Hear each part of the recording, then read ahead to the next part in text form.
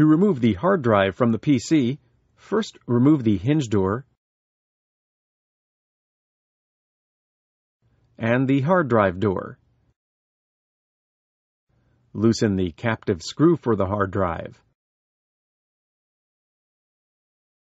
Grasp the hard drive handle and pull the hard drive out to the side, then up and out of the PC. If replacing the hard drive, detach the 4 screws on the bottom of the hard drive cage and slide the drive out of the cage.